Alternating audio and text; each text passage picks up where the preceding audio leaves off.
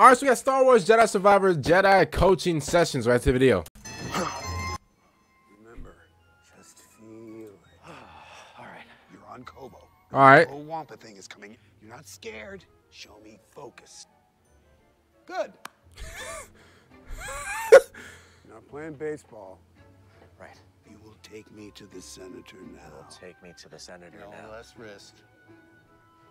What is it? Hello? Mark, you know I don't actually have the Force, right? BD1 says no excuses.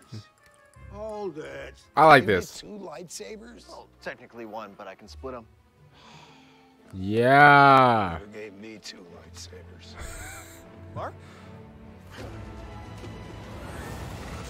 He's him! Duck. Okay, now use your Force powers to pull that sphere. I really don't need you to explain the Force to me. You know what? He's just trying to help you out, and that's why you losing. That's crazy. Other than that, listen, first of all, I just want to say that Cameron Monaghan. I had trouble saying his last name, but obviously I've known, you know, who this guy was. I watched Gotham back in 2014, and I absolutely love Gotham. Sometimes I would like go back and like and like rewatch the show and stuff like that.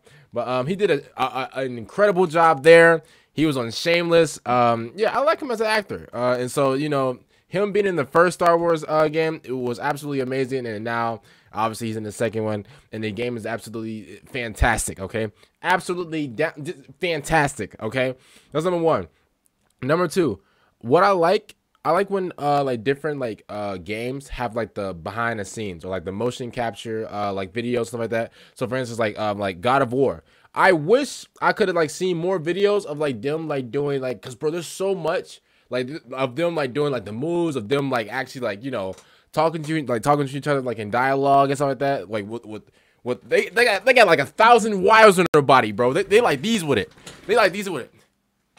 I loved you. They got the Ethernet cord poking out. I loved you. Like they acting, but they got like 1,000 cords around them. It's just hilarious. But like, bro, it just shows how like gaming just took like, it's crazy because when I first started playing video games, I was like 5, 6 years old, you know, and that was around what was that, 2008, 2009, whatever.